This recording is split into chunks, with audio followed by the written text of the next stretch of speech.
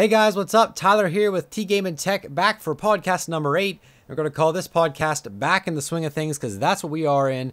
We are in the swing of things again. We took a little bit of a break from the podcasting because we had a lot of crazy things going on, but I have a nice lineup for tonight, things I've been watching, and a lot of things relating to YouTube, and it's going to be a night full of awesome stuff, talking about all kinds of awesome stuff. And so let's just jump right on into it. I'm going to be reading the notes from the good old Nexus 7. I'm going to change it up and read off this time around. And if you're listening via iTunes or the website TGameNTech.com, you can refer to the YouTube channel where you can actually watch the podcast if you so desire. And so, what have I been watching? Well, lately, I've been watching Kestel Caden, who is a gamer, and I've been watching his Minecraft Vanilla series, or Vanilla Minecraft series, if you will, which is Minecraft 1.5. And he's been pumping those out pretty much daily lately, and he's a great channel. He has, I think, 8,000 subscribers just now. I do some co-op stuff. I'm actually releasing a video tomorrow, and it'll actually be released by the time this is uploaded, about a Feed the Beast. And so check out his channel. Great content and quality Let's Player. Very entertaining. Awesome personality. Definitely not boring to listen to. And so you should check out his channel. That is Kestel Caden. I'll put the links in the description below if I remember. And the next section of what I've been watching is a show called Ruins of the Minecraft. And now this is a map that somebody made for some people in the Minecraft server to play. And Vintage Beef, Etho Labs, and Pause Unpause play this map. And so they're more known as Vintage Beef.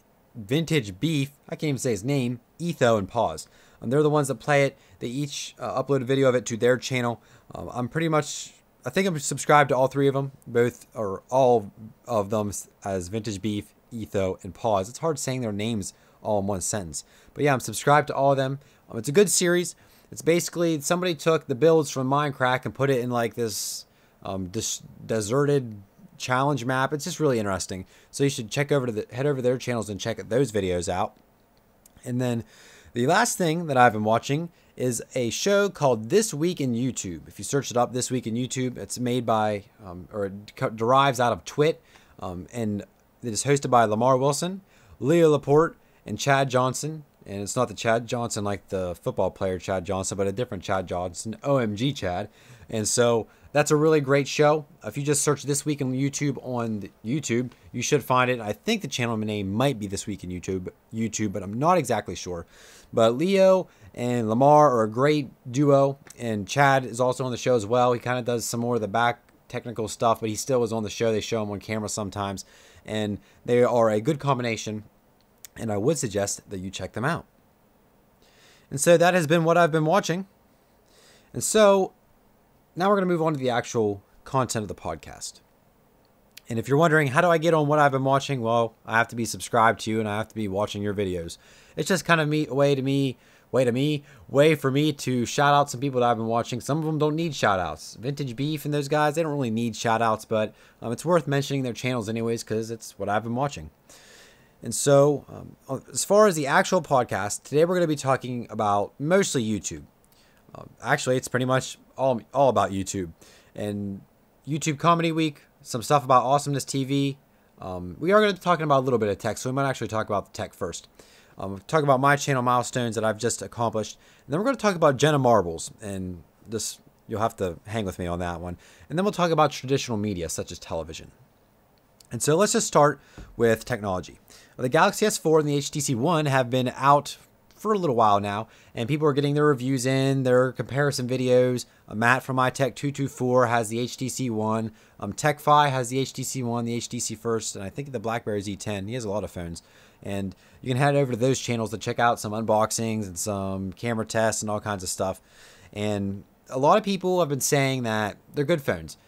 Matt just tweeted a little earlier today that the Galaxy S4 seems a little bit slow compared to something like the HTC One. And a lot of people say nice things about the HTC One. The body of it looks great. The build quality is great. HTC Sense, though, kind of ruins it, honestly, in my opinion, because I hate manufacturer skins because I think they just ruin Android. But, you know, as far as hardware, it's a great phone. I've heard good reviews about it. They're kind of considered the new flagship for Android devices, the Galaxy S4 and the HTC One. And they're kind of what's going to be duking it out this time around, at least for now, until something else gets released. And so You know, I don't have the HTC One or the Galaxy S4 myself, but looking at other people's videos, I would prefer probably the HTC One, because I have the Galaxy S3, and the Galaxy S4 is a Galaxy S3 basically with upgraded internals with a couple extra features like, you know, hover to text or something weird like that, a bunch of gimmicky things. But it's basically on hardware upgraded like internally. Not really much else different looking wise than the Galaxy S3. They're still using plastic, polycarbonate. It feels cheap. This phone feels like a cheap phone, even though, you know, it performs great. But the HTC One has that aluminum build, and it looks awesome. It feels like a solid phone.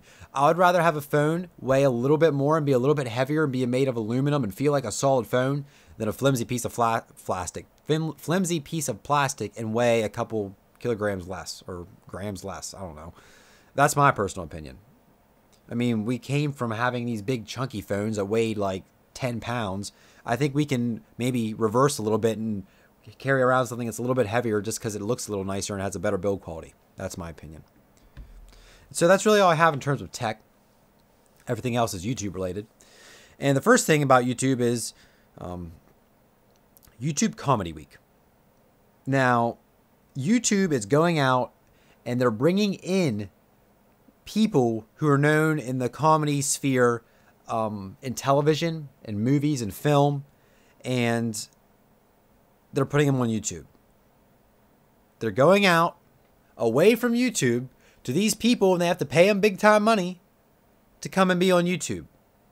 It's not going to work. Nobody's interested in that kind of stuff. Because here it is. On YouTube, we have thousands of channels, hundreds of thousands of channels. There is good content on YouTube. There's been some stuff written lately saying YouTube is not a legitimate source of entertainment. All it is cat videos. There's no good production on YouTube. Are you kidding me? Like, I don't claim to have the best production around, but I guarantee you I have better productions than some of these local commercials I see on TV. Now, I know they're not saying about local commercials, but I see television shows on YouTube, well, I guess they'd be YouTube shows, produced just as well, if not better, than a lot of TV shows. So I don't know where they're getting this. Obviously, they haven't watched much YouTube, because I can't think of really any TV-ish kind of shows off the top of my head. But I know one. Now, they don't have the gear like TV shows do, but Retro Liberty, they go out and they have the NES Pursuit. They go out to these sales and swap meets and try to find classic and retro Nintendo games. NES games, Super Nintendo games, anything like that.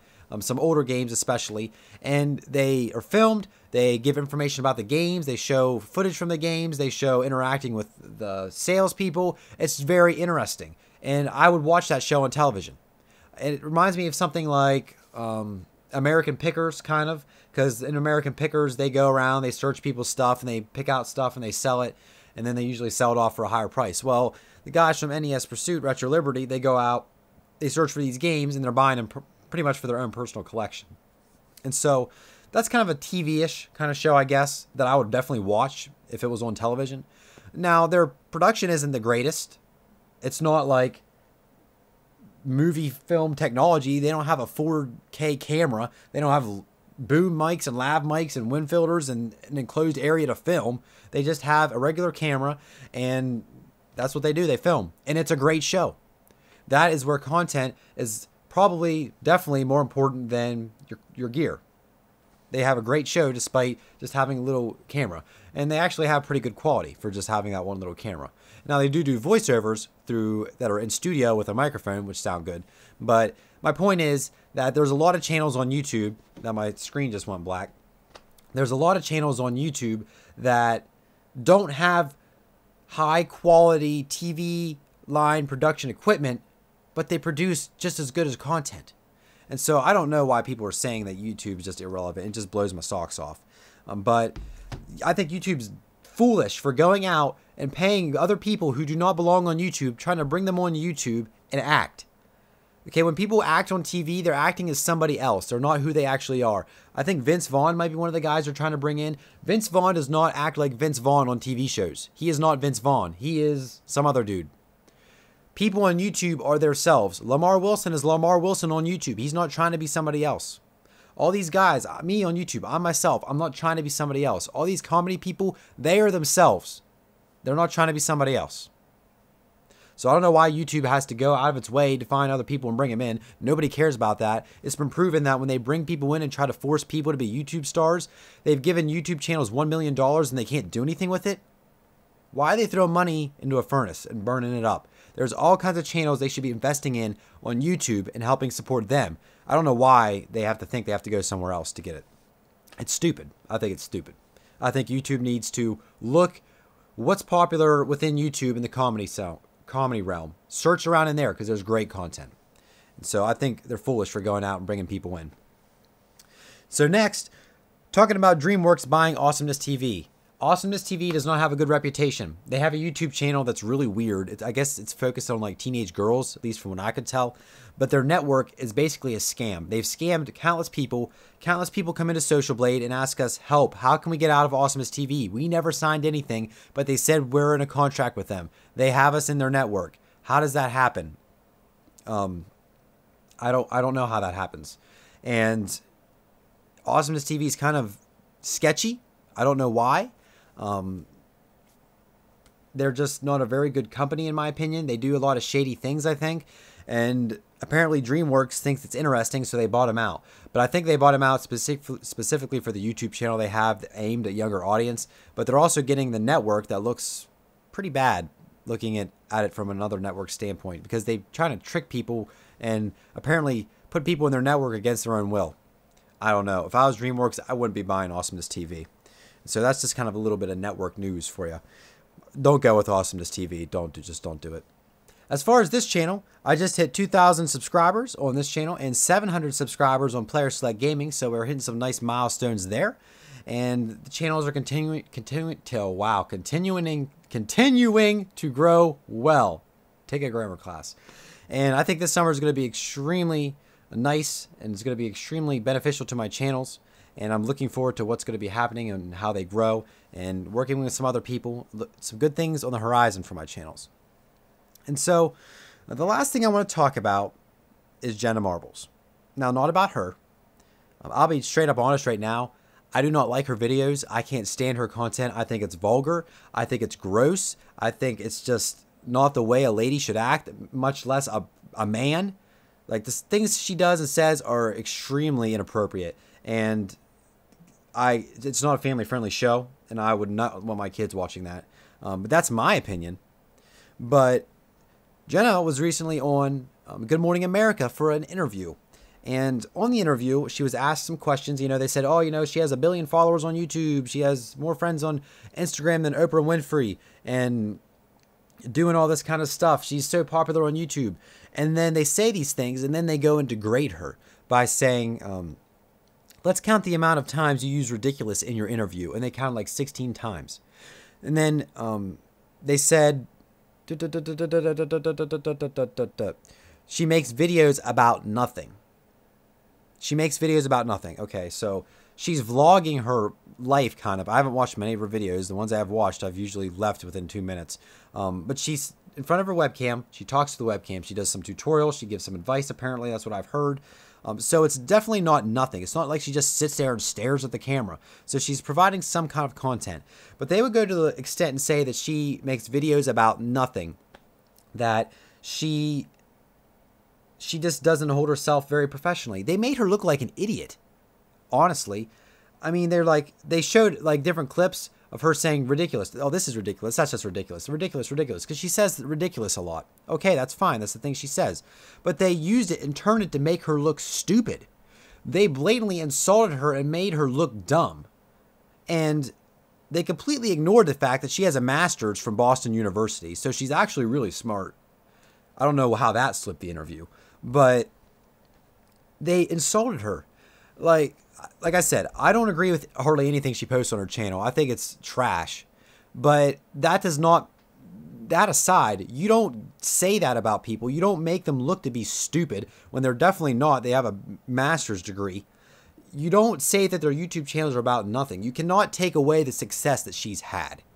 Okay, she is extremely popular on YouTube. And they're saying, let's meet the most popular girl that you've never heard of. And it's like, Who's heard of you? You're a news anchor. Who knows you? What's your name? This girl's name was Cecilia. Who is that? You have a job on Good Morning America as a news anchor. Jenna Marbles is probably making 3 times as much as you are. I mean, let's be serious. She's raking in much more than you. And you have the audacity to say, you know, how many times have you said like in this video? And just rude comments. You know, maybe they told her to say those things to her. The interview was set up that way. But it's just completely rude and uncalled for. I applaud Jenna for not submitting to TV signings and stuff like that. People have offered her TV spots and stuff, and she's rejected them all. You know, I applaud her for that. I think traditional media doesn't understand YouTube, and this is my last section. Traditional media is afraid of YouTube. They don't understand it. They don't understand how influential somebody can be on YouTube. Jenna Marbles has millions of subscribers. I don't know how many exactly, but she's pretty influential. What she says, thousands and thousands of people are going to see every video. And so traditional media, radio and television, newspaper, I guess, does that still exist? They don't understand YouTube at all. It's kind of makes me wonder why YouTube's bringing people from TV to YouTube. Do people who run YouTube even understand YouTube anymore? Get back where YouTube started. People making videos about anything, not just their cats, their daily lives, vlogging, doing this kind of thing, talking with the audience, engaging with the audience. One thing that traditional media will never have is engagement with the audience like YouTube does. You can have comments on your videos. You can reply to comments on your videos. I can't watch Duck Dynasty and reply to Duck Dynasty as I'm watching the video and have them reply to me. You just can't. And so traditional media, it just doesn't understand YouTube. I don't know. I don't think they ever will. I don't think they ever will. And I think people who become stars on YouTube, I think they can go over and they can be stars on television. I think that will work perfectly fine. But I do not think stars on television can come over and be stars on YouTube. Because people know them from television. They know they put on a fake front to act as an actor, to be somebody else, which is their job. They come to YouTube and try to be something else. That's like, who are you? Are you who you're acting to be? Or are you that actual person? If they start out on YouTube, they know that person. They know what they've been doing. They know about them. They know where they've started. And it's easier for them to move to television. I know Justine's doing some of that stuff a little bit. I'm not sure to the extent, but you know, she can move from YouTube to something else because it works that way. It doesn't work the other way around. But that's my opinion. You can feel free to prove me wrong and address it down in the comment section below if you're watching via YouTube. And so that's really all I have for today. I just wanted to talk about YouTube a little bit. I just understand why YouTube does some of the things it does. We have such a rich crowd and such a rich spring of producers on YouTube. I just don't understand why we're trying to reach out to other sources to get content creators when they're already here. And I think traditional media needs to start studying YouTube because they could learn a thing or two. And they need to watch what they say about YouTubers because they're influential. You got 1 million people fighting against your network because you said bad things about a girl. You're going to have an issue maybe. Just food for thought. And so that's going to wrap up this podcast. Thank you so much for watching and or listening. If you want to check out some of the previous episodes, they are here on TGameNTech as well as uploaded on TGameNTech.com and on iTunes. If you search TGameNTech podcast, you can search them there. We're going to be doing these podcasts weekly. Going to be streaming them Thursday nights and they should be uploaded Fridays. That is the plan. But as for this one, we're going to wrap it up. Thank you guys so much for watching. If you're watching on YouTube, comment down below with anything that you have in terms of thoughts and opinions about anything I've said. Let me know what you think about YouTube and whether or not they should be going and fetching these comedian stars to be on YouTube. I don't think they should, but I want to know what you think about it down in the comments below. And what do you think about Good Morning America completely blasting Jenna Marbles and completely saying these rude things to her? Let me know down in the comments below. So that's going to wrap up this podcast. Check out all the social links that are also in the description below. And thank you so much for watching. And we'll see you guys in the next podcast.